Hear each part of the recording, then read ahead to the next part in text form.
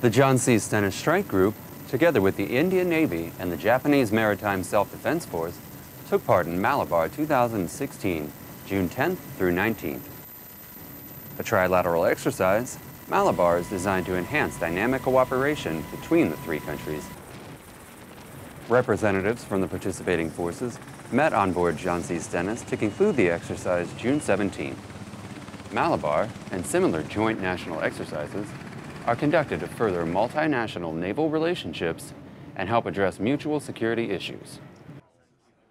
Reporting from USS John C. Stennis, I'm Petty Officer Nick Grimm.